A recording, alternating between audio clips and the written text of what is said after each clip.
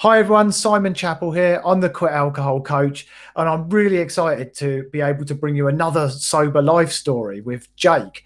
And Jake's been sober almost 14 months, literally in a couple of days. So thanks for joining me, Jake. Great to see you. Yeah, good to see you too. Well, although I understand you've got a problem at your end and you actually can't see me right now. the joys of technology. Yeah, yeah.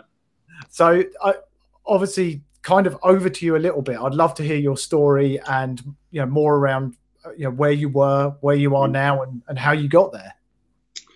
Okay, well, really, so I would say that the beginning of my drinking really was way back in around about 1994.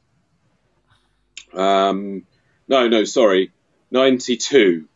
So I kind of left school and I started, work experience with a kind of youth training scheme.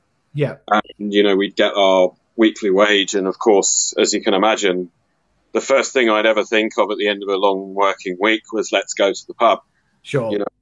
And it didn't really sort of mean much more than just having a drink, really. It was just like a typical Friday evening, really. Fast forward, and I'd get to around about the age of, I'd say, well, I was in my 20s, and that's when it started to get quite serious. Yeah.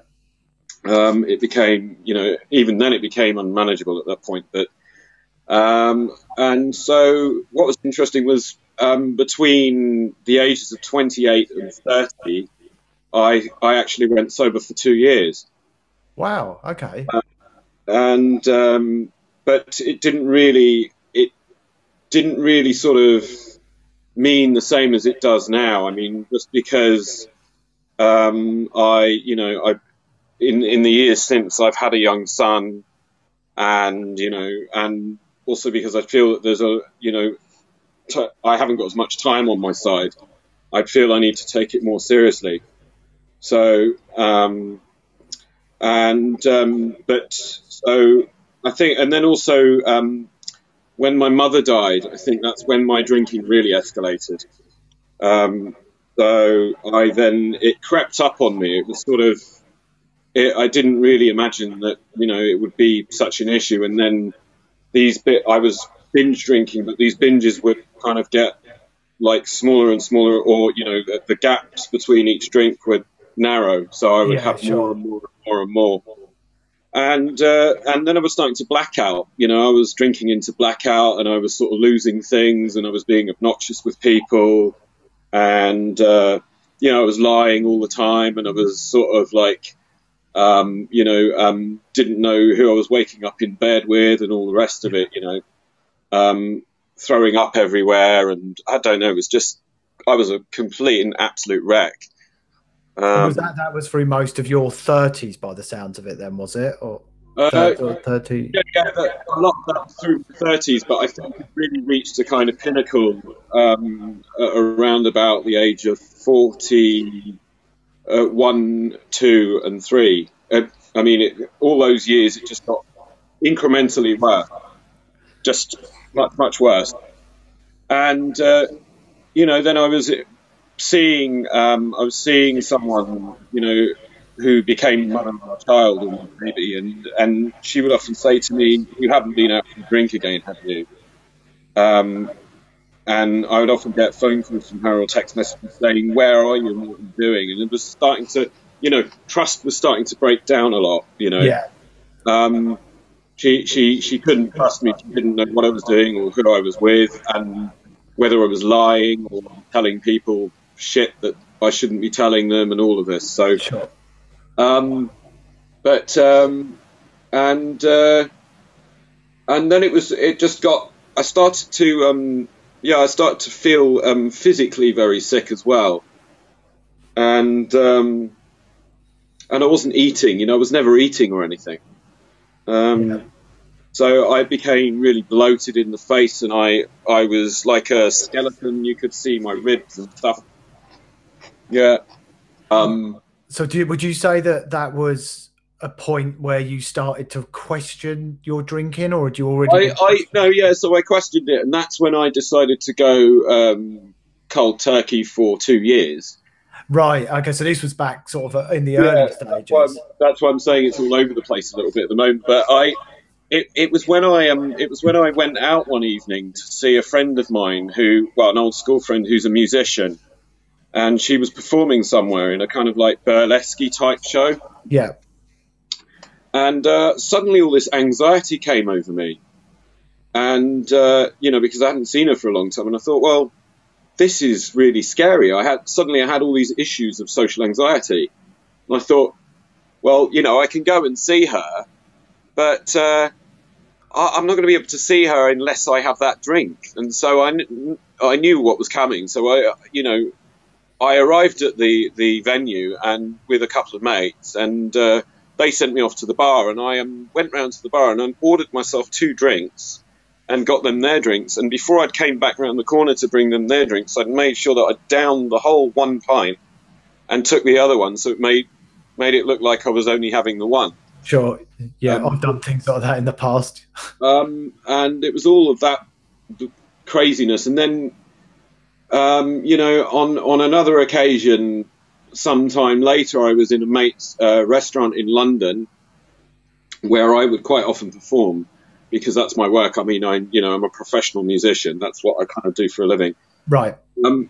I turned up at my mate's restaurant, and I couldn't believe it. Looking back on it now, I turned up with a bottle of red wine, and he's like a licensed, he had a fully licensed bar. So what was I thinking, The thing is, I can totally relate to that. I remember going on holiday to Dubai and with my son and my wife, and we were staying at a really nice hotel there. And of course, I'd read about all the rules about alcohol in Dubai.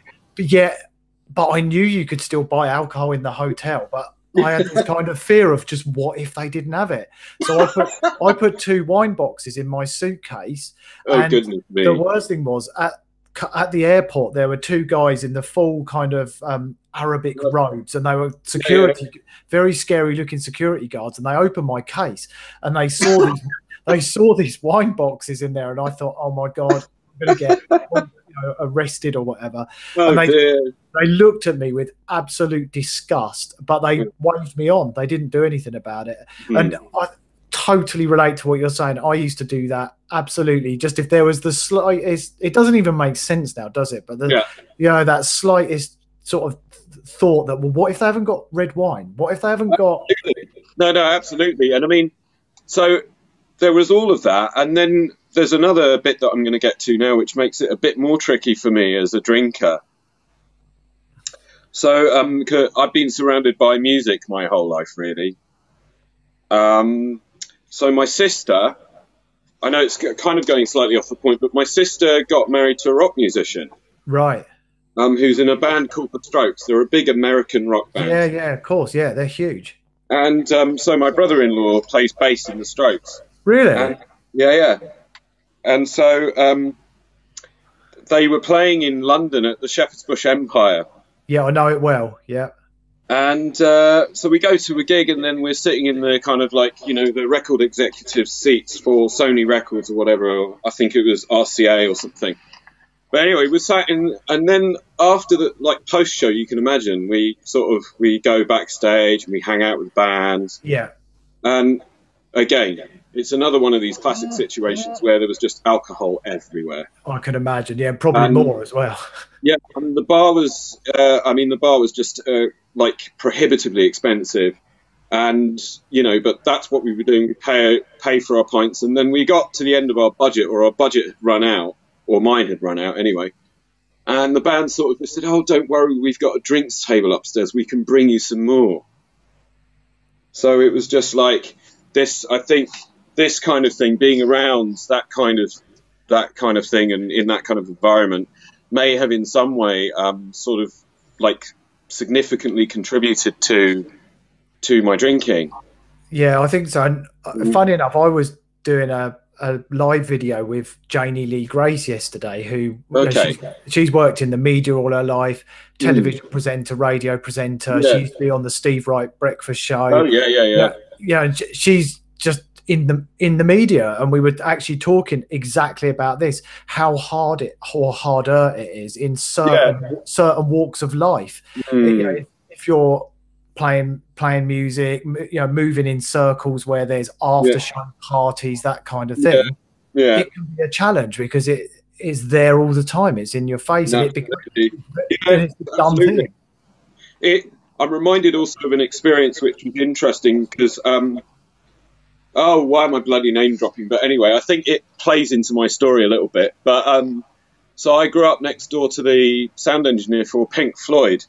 Oh, really? That's really weird because a friend of mine lives next door to a session guitarist for Pink Floyd called Snowy White.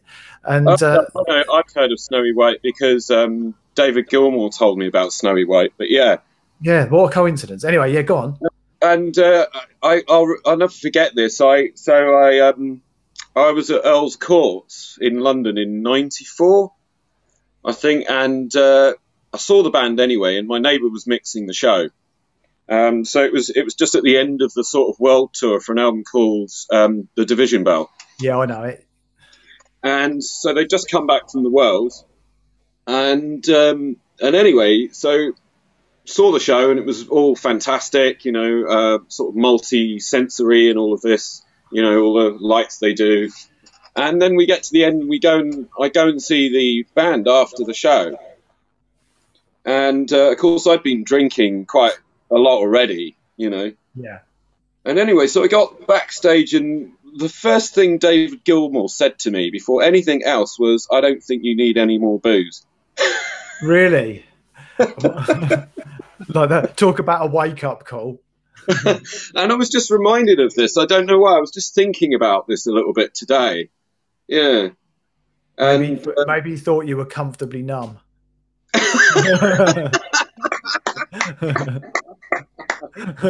Oh, that's classic. Yeah. But so he maybe observed something in me. But I mean, you know, I looked younger than my age anyway at that point. Right. But yeah, no, I think so. There've been various things, and I think obviously it's ran in my family because my father, for one, was a very heavy drinker. So, you know, but he hasn't had a drop since 1985. Wow, that's brilliant. So he's got a lot of sober time, and if anything, he's become the opposite extreme of what he used to be. So he used to live for drink, and now he's anything but no, don't have a drink, you know. That's don't incredible. Ever go near a drink.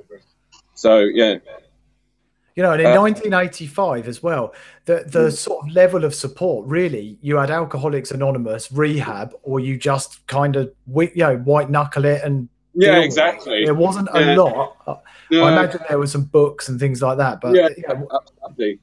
But just bear with me. I'm going to come back to the camera, but there's something I want to get quickly. Yeah, for sure. So I was really happy to get this very important book. Oh, awesome. Yeah, that's good. That's a great book. One of the best. I don't know who wrote it, but I think he's quite a nice guy. Yeah, I've heard. He's one of the great sober authors. Right. But yeah, so that offered me some very interesting advice, you know, particularly with the kind of jitters that I get from time to time. In relation to anxiety? Anxiety, and where the urges and the crutches come in to maybe relapse or something, which, you know, has been part of my story and my journey. I think there was a reference to sort of just playing around with like a rubber band to just release your stress. Yeah. I seem to remember there might have been that piece of advice in there, so it was quite good. But something I've significantly noticed recently is how I'm much more aware of my emotions. So, you know, I acknowledge them more. Whenever I was actively drinking, I was always wanting to chase the high. You know, I could never be anything but high. The moment I got low, then I thought, right, I have to get a drink because I don't want to feel like this. Absolutely. I just have to feel high all the time, and I have to impress everyone, and it's really important. And I have to be the best shot in town, you know. It's interesting you say a couple of those things because, again, it sounds very similar to the way that I used to be. I used to think I was a complete extrovert. Rather like you, I was always wanting to impress people. I was very much a people pleaser. And then since I've quit, absolutely, there's this, it felt like a suit, like I had a suit of armor on, which was alcohol. And it feels like the suit of armor's gone, and at first you feel kind of naked and exposed and vulnerable. Absolutely. And but it's also an amazing feeling because you get to find and discover this new person who you never really knew. And it turns out I actually wasn't an extrovert. I'm a bit of an introvert. Who knew? Who knew? I mean, so the other thing that made me really nervous, and I'm going to go back to the rock music only because it has really been a lot of my story, I feel, in some ways, you know. Yeah, it's obviously a big part of your life. I've been around rock music and musicians a lot of my life. So I remember when I went to see the Foo Fighters. Oh, a favourite band of mine. Well, in fact, it was the Strokes, but the Foo Fighters, no, the Strokes were supporting the Foo Fighters. But, I remember then I went backstage for that. And there's David Grohl right there.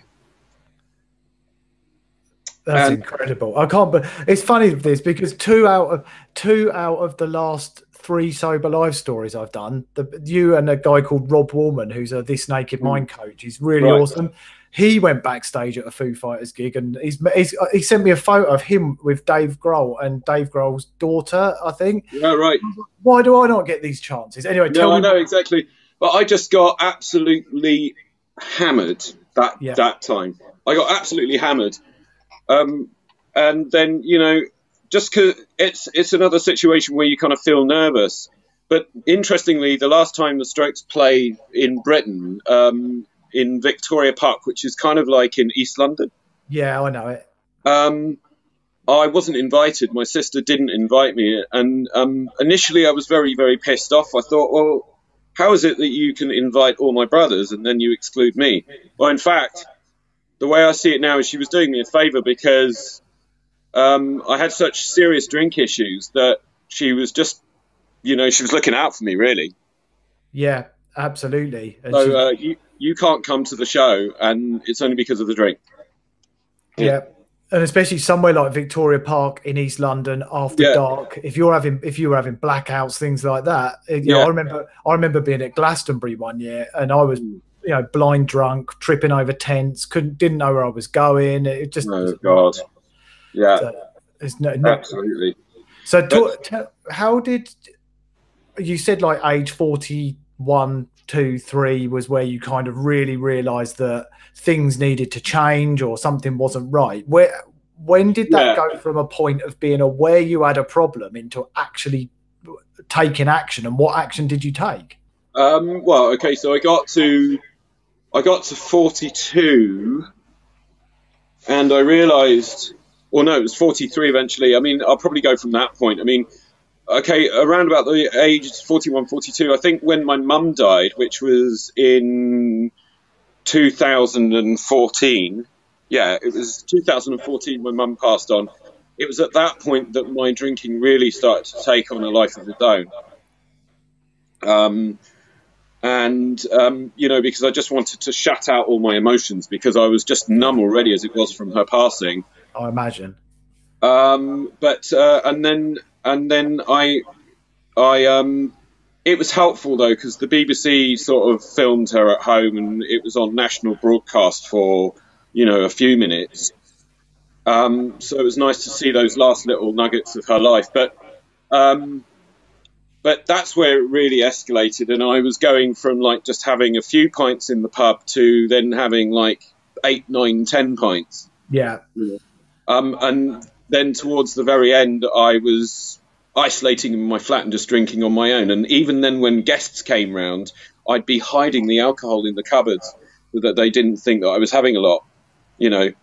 And I'd be going from one off license to another one and just not wanting to be known by anyone, you know.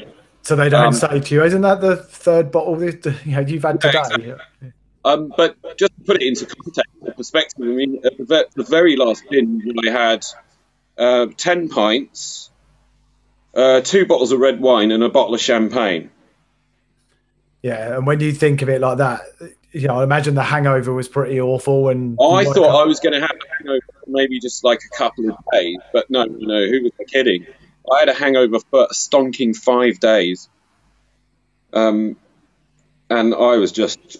I thought that really, if I'm honest with you, I mean, that was the point at which I thought, right, this is, something has to change here. Yeah, see, for me, that moment was, I remember sitting at my desk, typing on my computer, my hands were shaking and they wouldn't stop. And it happened the next day again. And I thought, this is affecting my health. It's got complete control of my life. I've got to do something. And that was when I just took a small step forward and picked up a book and started just educating myself. Yeah, exactly. And I mean, the other thing was that I used to play I used to do a residency slot or show in central London in like a blues bar just behind Hamleys, just sort of around the corner from Carnaby Street. Yeah. And so I was playing with a swing band, so we were doing like 1940s, 1950s bebop, jazz, and all kinds of interesting. Yeah. But what would happen is I'd get paid to do that gig, and I'd also get free alcohol. So, like on tap. Oh yeah, no, of course you can have another if you like. And then there was a point where, because I was a bit of a womanizer anyway, I'd love my female friends. I had a few that would come down to watch me at the show. And of course I thought, oh, well, if they're giving me free pints, then I can just get free drinks for the girls as well. Sure, which is going to make you more popular. Yeah, and it'd be like, oh, he's a nice guy. Yeah, he can get drinks in. So it's like, oh, yeah, well, I've got 3 girls here and they're all watching me, and it's pumping my ego, and it's all very good. But then, it came to a point where the band just they kind of sacked me, really. They didn't even really play it. They didn't explicitly tell me that they didn't want to play with me. And it made me think, well, I think I have an issue with drink, because they're not telling me, and some people won't tell you if it's a drink problem. That's right. They don't. They don't say anything, but they'll just look at you, in shame almost. But I was so oblivious to everything that was going on around me that I really didn't even have any idea what they might be thinking, and probably didn't even care, actually. Isn't it crazy? You just made me think as well how, because nobody ever said to me that you've got a problem with your drinking, yet there's that moment where you're funny, everyone thinks you're hilarious, and maybe sometimes you think you're hilarious. Yeah. Actually. But there's there's that moment though where it's okay, and then it tips over into being not okay, and people start to kind of, this is the drug that is the only one that you have to justify not taking. If you were sat there sticking heroin in your arm, I'm sure a lot of people would say something. But they don't. It's so funny, the sort of social acceptabilities around alcohol. And so it all came to an end. I remember we did a few shows in Reading, down in Surrey, and then we did some in London, and it got to the October of 2018. Yeah. And he said, I'll call you next week to see what we can do in the next couple of weeks with gigs and stuff. And next week arrived and no call. The following week arrived and still no call. And then I got this message, and he sort of said, I think it's time up. We've got to move on, and I'm sorry, but we can't be using you anymore. Yeah, that's a bit of a blow. And I thought, oh God, that sucks. And then when I spoke with him, I gave it quite a bit of time before I was then in communication with him again. And then when I asked him why, he said, well, because you were too drunk and you were always playing too loud. The two go hand in hand.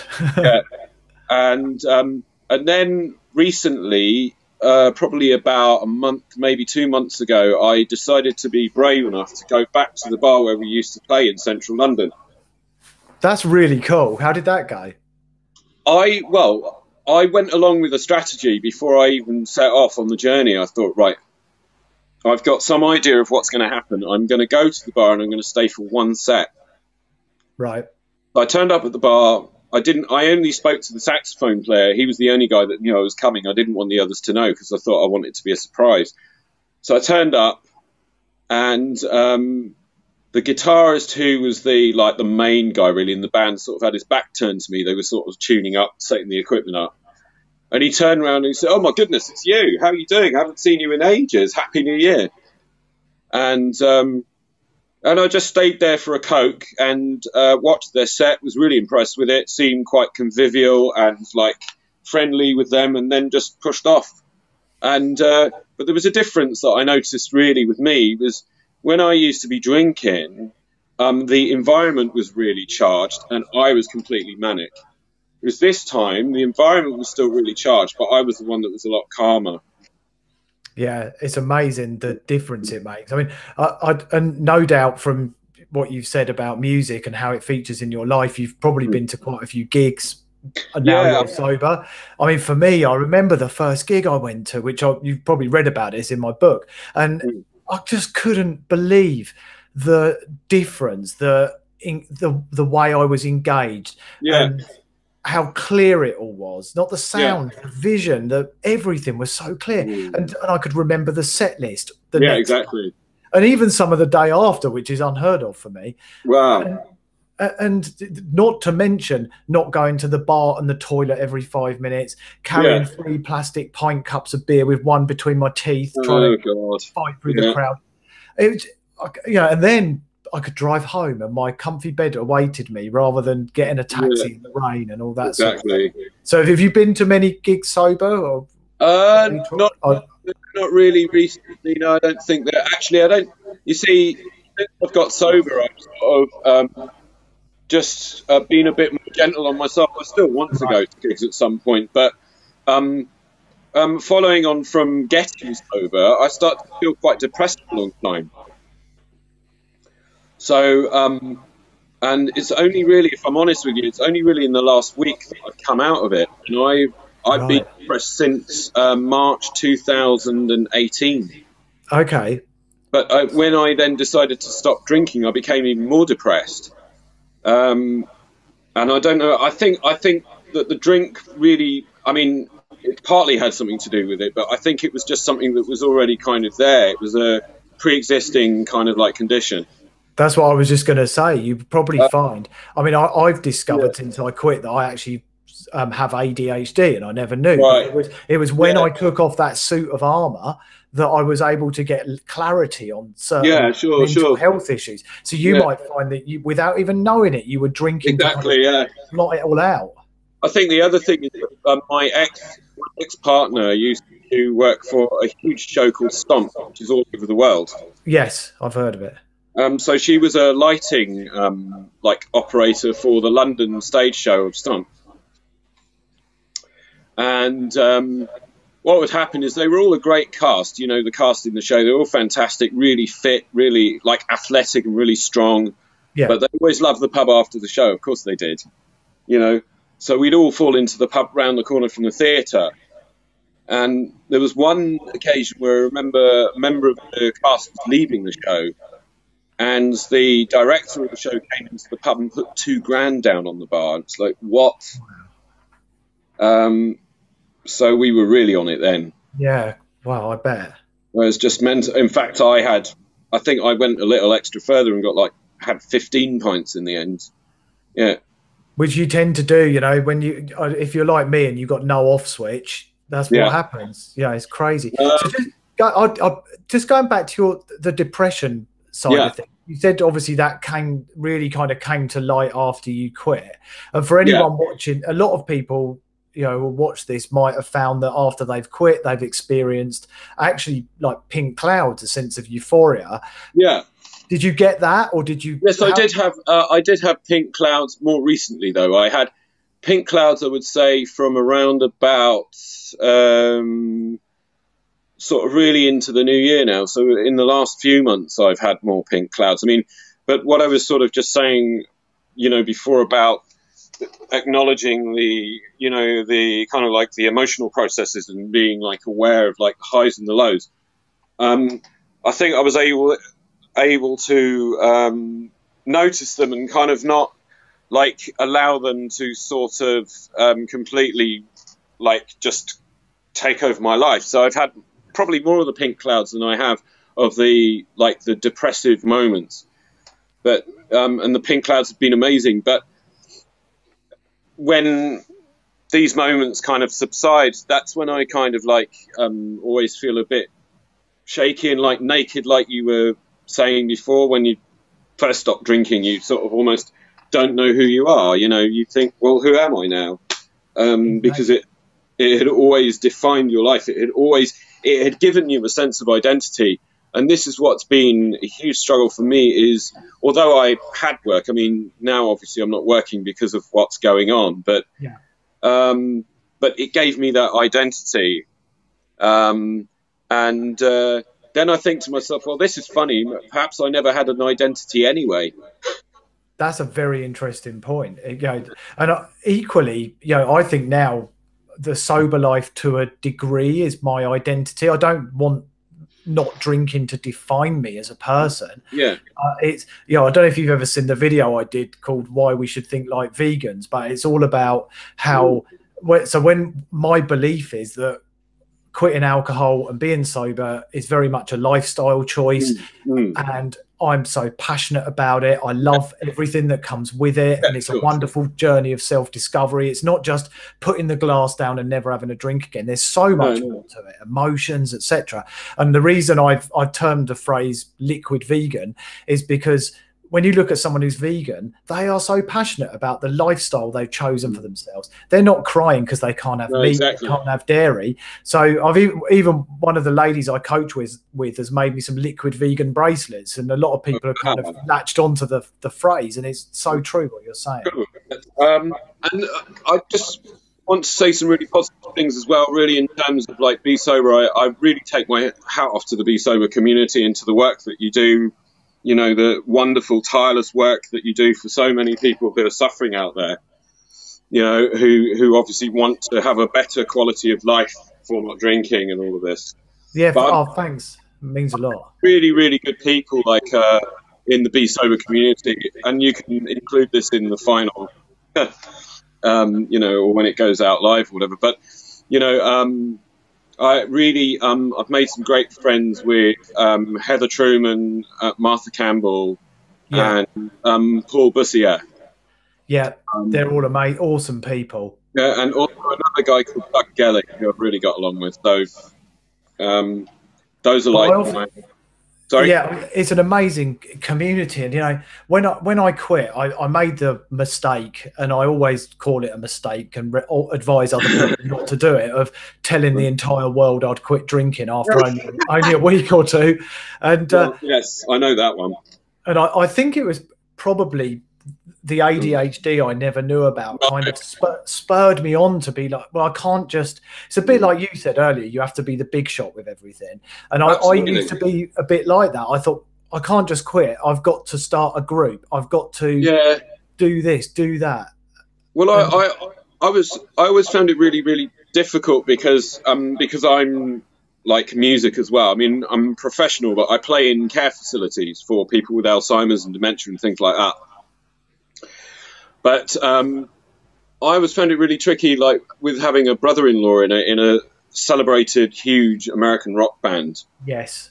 And I always thought, well, that's something that I want to live up to, or like I've got, the bar had risen significantly for all that, because then I thought, well, look at him, why can't I be doing that? Yeah, and it's challenging because I think there has to be a sense of acceptance and being comfortable with who you are. Yeah, exactly. And I remember when I was backstage at Shepherd's Bush Empire, and I met a guy like one of the members, Fabrizio Moretti. He's the drummer in the Strokes.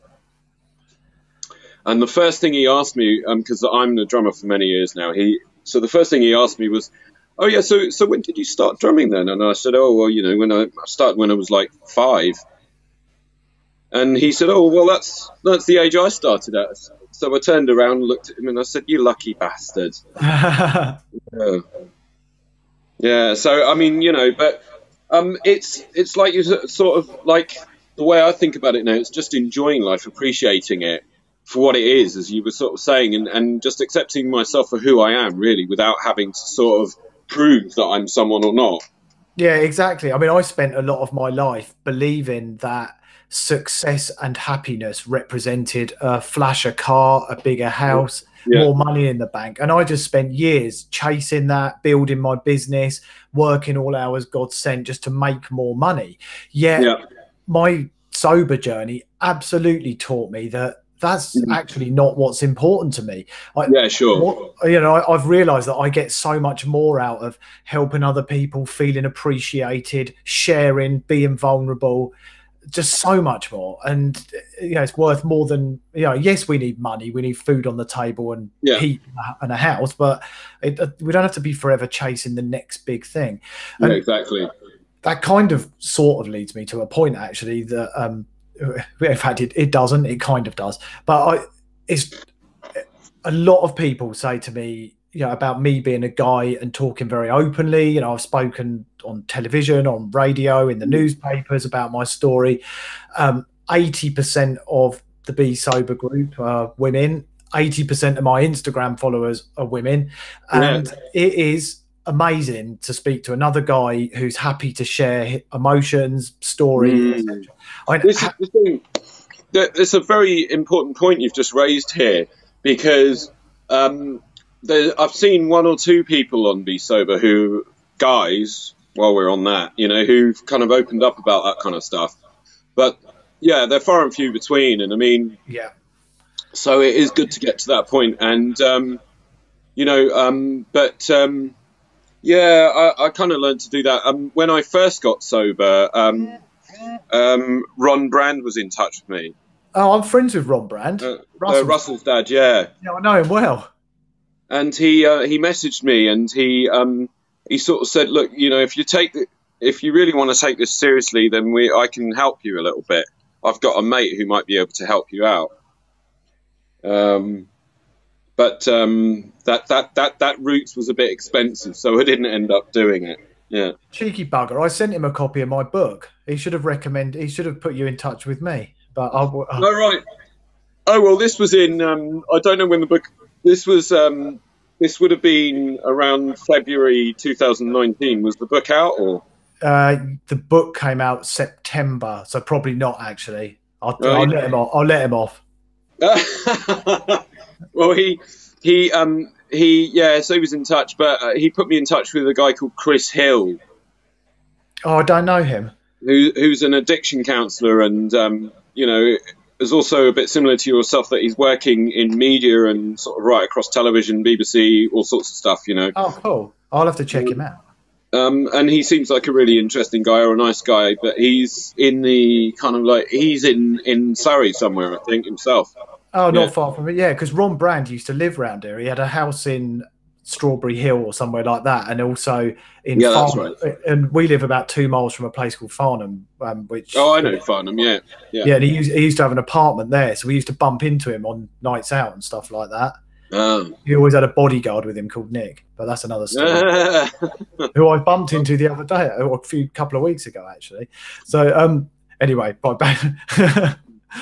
so yeah, guys talking openly. So I get asked a question sometimes when I'm doing live Q&As, and I wonder what your take on this question is, actually, because I sometimes struggle to answer it, because I didn't do this with my own drinking, and I kind of hesitate when people ask me it. So maybe you could shed some light, and you may hesitate too.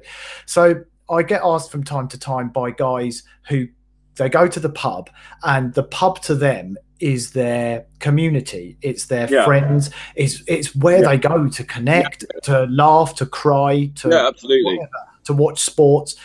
And the prospect of quitting drinking to them makes them feel like, well, I'm going to lose all my friends, etc. First of all, I guess, were you going to the pub regularly, and how did you deal with that? Exactly. That nails a very important point. I mean, This was one of the things. If what you're sort of saying is like I'd given up, but I was still going to a pub and I was able to connect in the same way, or is that what you were sort of saying? Yeah, I mean, I guess the question. Yeah, go on. Yeah, I usually get sort of asked, well, either people I think feel either I'm gonna have to give up my friends, or how am I even going to handle going in a pub and not drinking and it actually okay, very interesting point. No, that's a very interesting point. I mean, so what happened with me is just about 5 minutes from where I live, there's a pub. And I became buddies with the landlord. We're like really close. We were not just a member of the public going in, but we were actually friends and that. Yeah. And he realised I had an issue with alcohol. And so he made a deal with me, which may be a little bit daft, but he made it with me. And he sort of said, I'll tell you what, I'll allow you to still come into the pub, but you can't drink anymore. Really? So, yeah. So, where some landlords would probably sort of say, well, no, sure, what are you drinking? Yes. He wasn't interested in his business thriving on me going in to have drink after drink after drink because he cared about me. But so I'd go in there and then so I stopped for quite a while, and then he thought, oh, actually he's not so bad, we'll let him drink again. So I started drinking again, and then it got really, really bad, and then he said, that's it, can't serve you alcohol anymore. And I found it really hard because I couldn't go in there and then mingle with people in the same way. I always used to feel like a bit strange. Like the odd one out. Yeah, like the odd one out. But and then I started to resent him, Like I really, really, really started to resent him for the fact that he wouldn't let me have a drink. And I felt like, and then there'd be people who were drinking like significant amounts, sort of telling me that I had an issue with alcohol. Be like, it felt bloody hypocritical. But then I kind of got to a point where I thought, well, it doesn't really matter whether they've got a problem with it anymore. Yeah. Think, well, what's the problem with me? Well, yeah, because it's about you. You've got to put yourself first at the end of the day. Yeah, and so I did reach that point, but then it got nasty again, and then I'm okay today, but in the process of staying sober, there's been a lot of anger has come up. Right. There's been a lot of anger, and I've burnt a lot of bridges actually with quite a number of people, but so I'm finding that really hard because I'm having to sort of forgive myself so that I can build new relationships with people, or to people that I used to have good solid relationships with. I'm having to sort of build those bridges again, so that I can regain their trust or kind of get their trust back.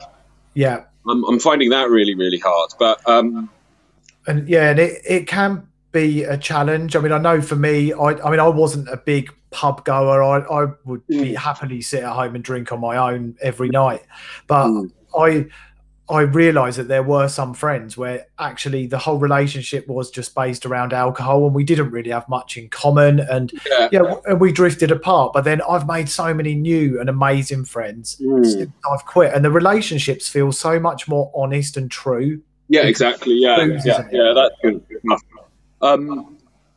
It even got to the point where it was with colleagues as well. So, there are a couple of people through my work who were like in neighbours, really, and we'd all drink together, and life was one big party, and we'd always be getting pissed.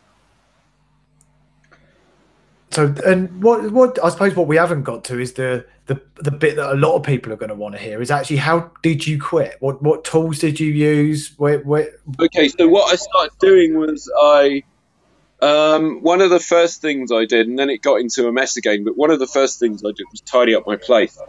Yeah. So I couldn't believe it when I looked at it, but when I got rid of all the drink cans and all the bottles, I filled up 4 dustbin sacks of bottles and cans. 4. Yeah, wow.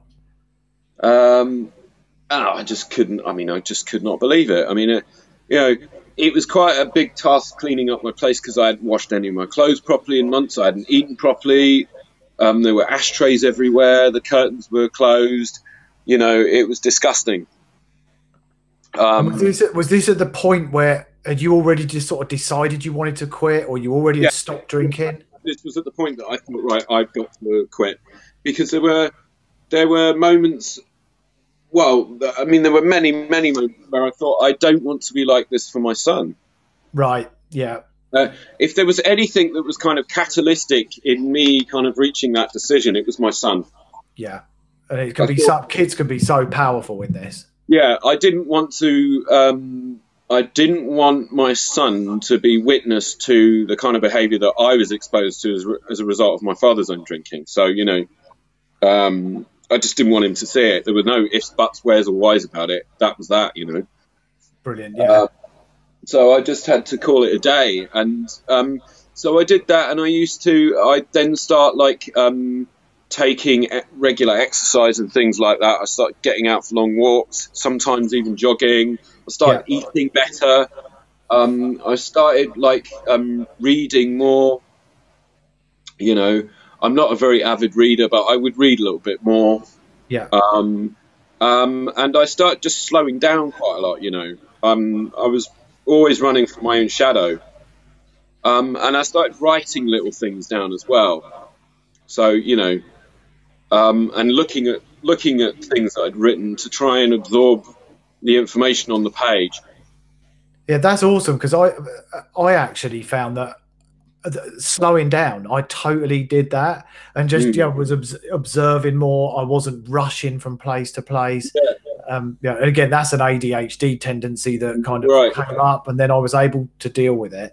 But did you use any, like, is there one particular tool that you would say, well, that was really what helped me? Like, for me, it was probably the book This Naked Mind by Annie Gray. So that was like a game changer for me. Or did you just say, that's it, clean the house, I'm not drinking anymore, and then you just sort of took it as it came?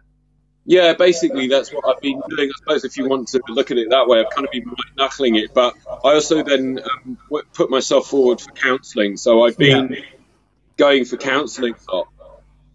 See, sorry, go on, yeah.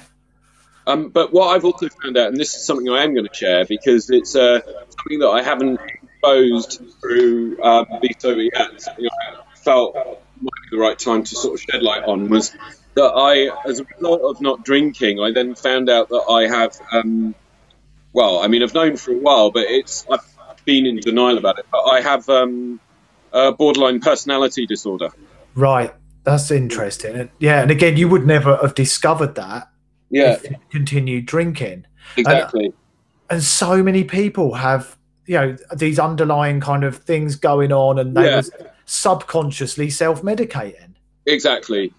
But I would say that my saving grace, or the one thing that saved me really in all of this, was the fact that luckily I can play a few instruments and things. So, I mean, I think that's really helped.